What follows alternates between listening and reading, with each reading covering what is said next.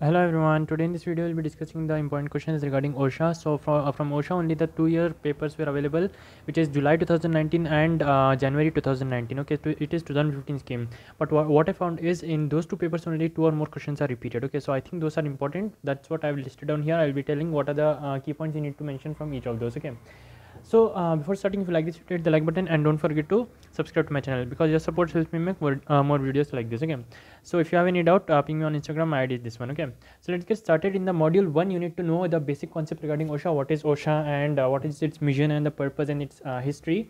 And after that, you need to know what is the industrial safety, the axioms of industrial safety, what are the measures you need to take so that you will be safe in the industry. That you need to explain.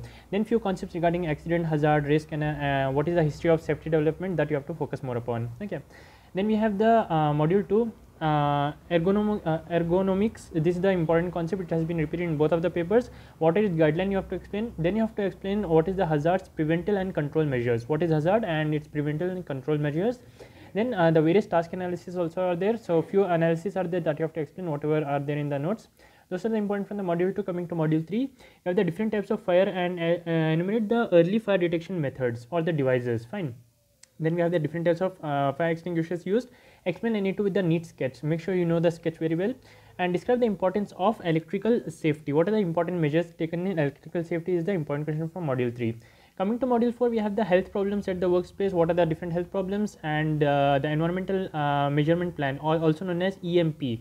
For safety, what is its sustainability you have to mention, and explain the importance of PPEs. Okay.